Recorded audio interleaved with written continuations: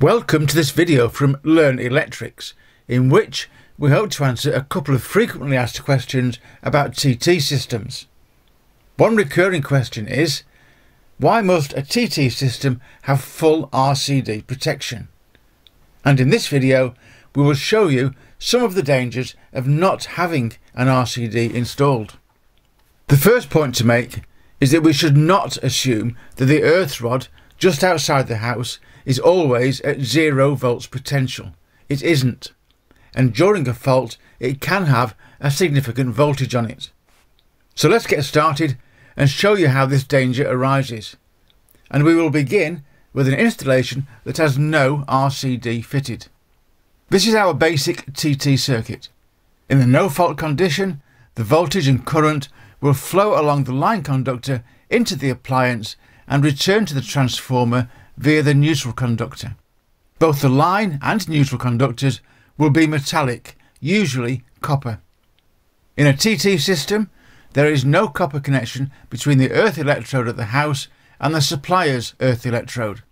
Should an earth fault occur, the earth fault current will flow to the earth electrode and then complete its journey back to the supply transformer through the soil or earth in which the earth rod is buried.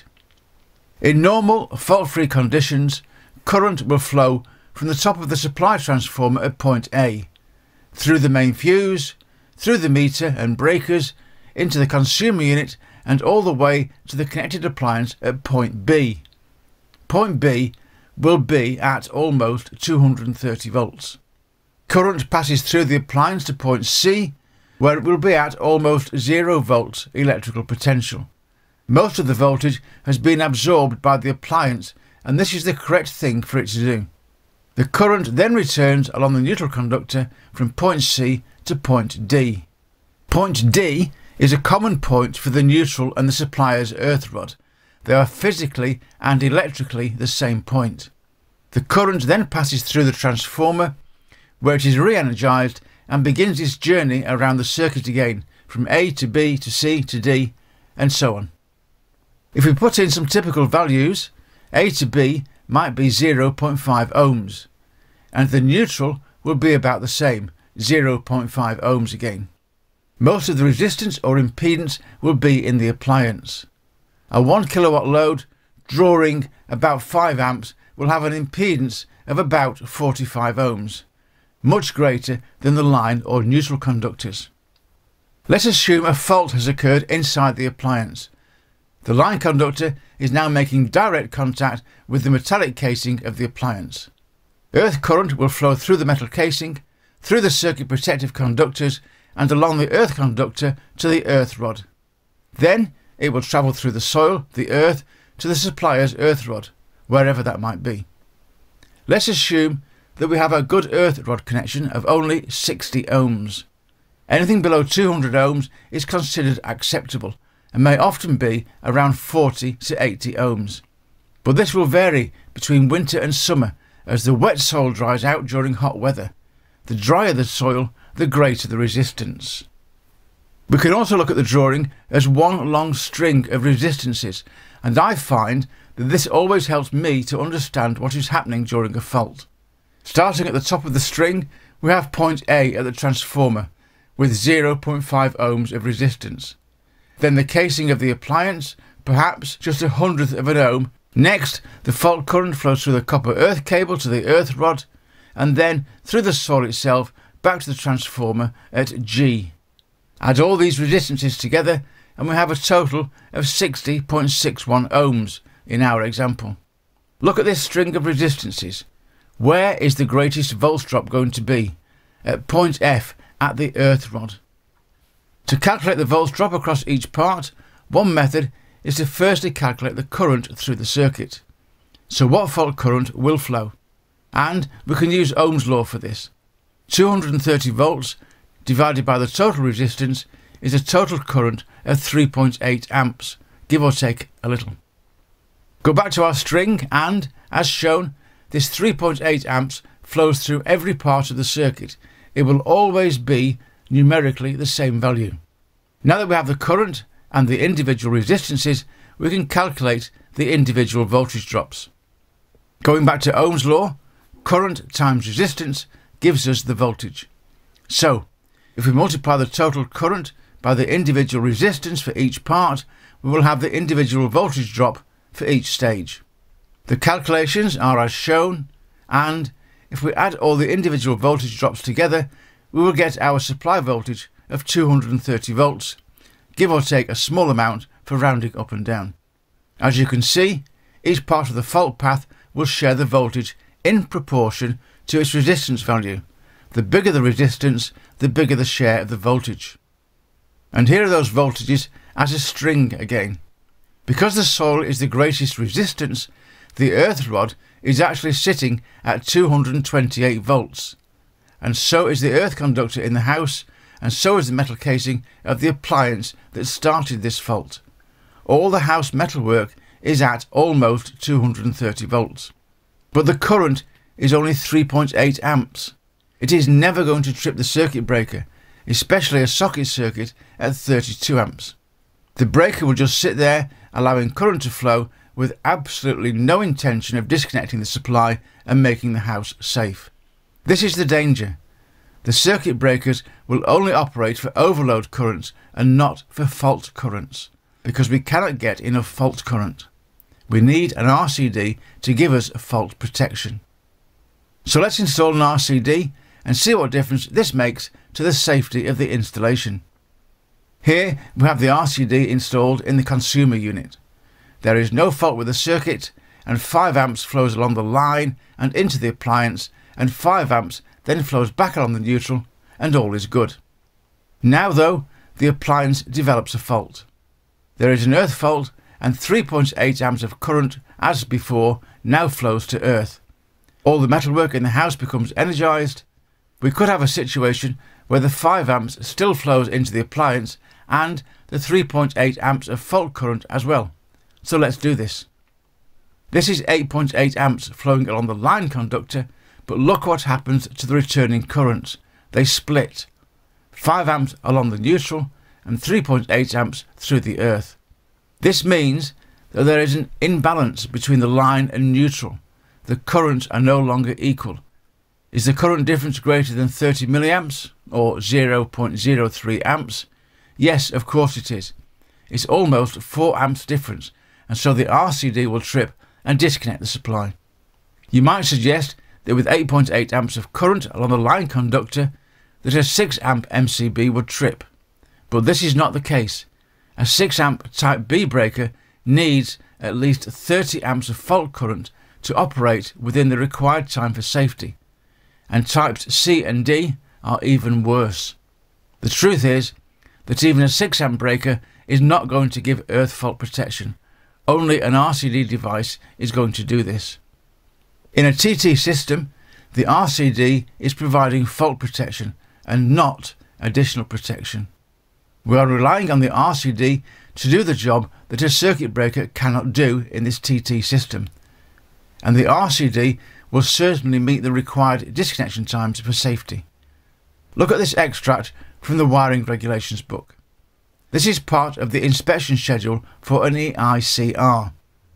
4.18 asks the question, are RCDs provided for fault protection?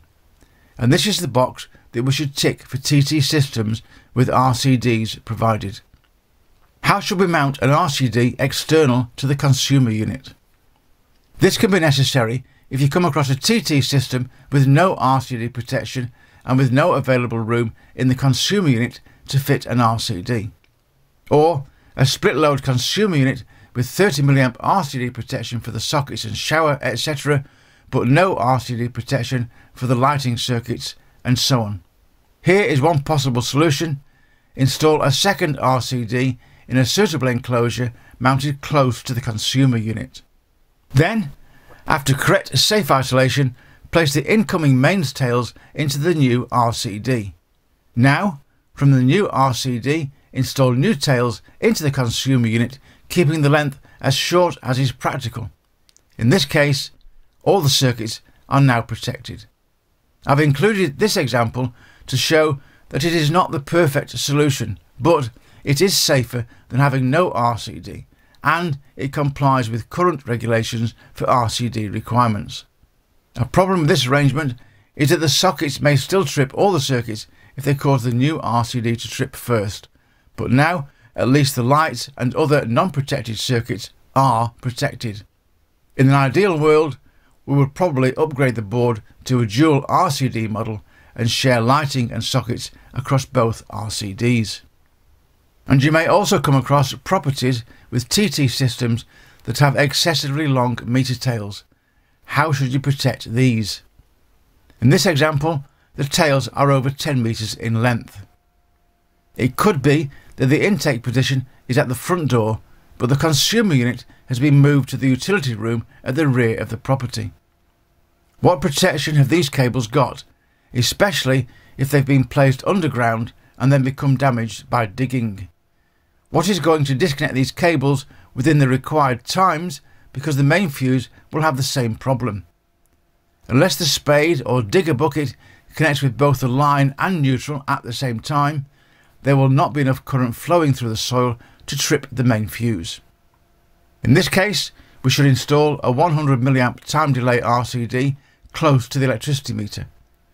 This RCD will protect these cables now, and it should always be considered where the main tails are excessive lengths. What is an excessive length, you ask?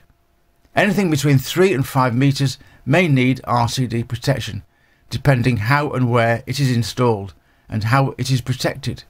Different network suppliers have different opinions on length, but they all seem to agree that anything above 5 meters should have RCD protection, as shown. Let's look briefly at loop impedance, although we do have a separate video on this. Again, we are often asked questions on this, such as: the wiring regulations state a maximum loop impedance of 1667 ohms for a 30 mA RCD. So why do you tell me that 200 ohms is a recommended maximum? And why can't I use 1667 ohms for everything? So let's look at this. We can start with a 100 mA RCD. Voltage divided by the RCD tripping current will tell us the maximum loop impedance permitted. But it is not 230 volts that we use. We should use the upper limit of the AC extra low voltage range as our touch voltage, and 0.1 amps is the same as 100 milliamps. So 50 volts divided by 0.1 amps gives us the maximum loop impedance for a TT system of 500 ohms. Now consider a 30 mA RCD, the same touch voltage of 50 volts AC, and this time a current of 30 milliamps or 0.03 amps. Ohm's law tells us that 50 volts divided by 0.03 amps is 1667 ohms. So our maximum loop impedance now is this massive 1667 ohms. But this value can be highly unstable and should be considered as the absolute maximum loop impedance if all else fails. What happens to the loop impedance in the summer as the soil dries out? The resistance will increase. Unless you have chosen the hottest and driest day on record with no rainfall for over 3 months as the day of your testing, how can you be certain that the loop impedance measurements are not going to go higher?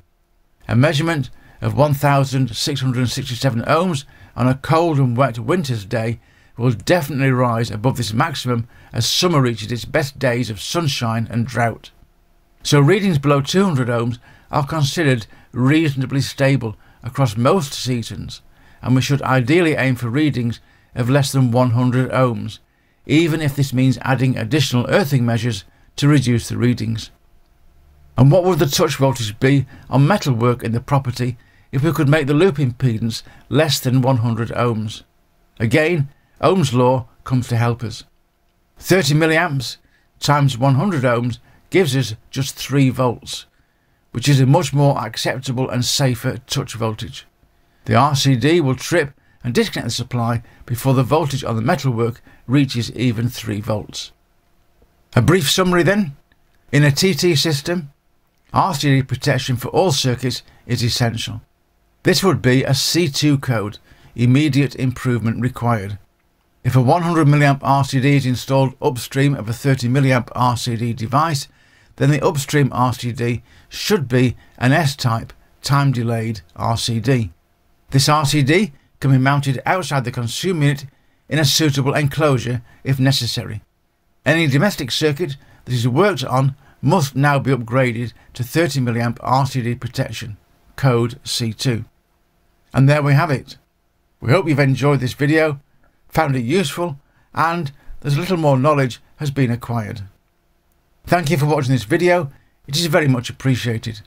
Please subscribe to our channel to get access to all of our videos, and remember to click on notify to be sure of not missing our next video.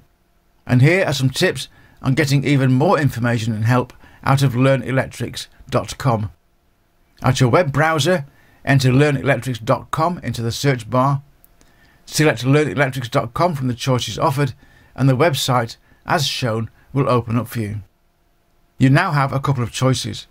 You can search for a help item or any video by entering a keyword into the search bar on the right. Click on Return, and all the help files and videos with that word in the title will be listed for you. They will be shown with a short description, and each video listed will have a link shown that will take you directly to that exact YouTube video. Or you can browse through a list of all the available items and videos. To do this, click on the LE logo on the top left of the home page, and all of our items and videos will be shown. There will be 10 items shown on each page, and at the bottom of each page is a page selector. Page 2, page 3, 4, and so on, that will bring up the next 10 items or videos in the list. And don't forget that you can also type in LearnElectrics, all one word, into the YouTube search bar to go directly to our channel at any time from any computer. We are constantly adding new videos to our channel, don't miss the next one. Once again, thanks for watching, and we hope to see you again very soon.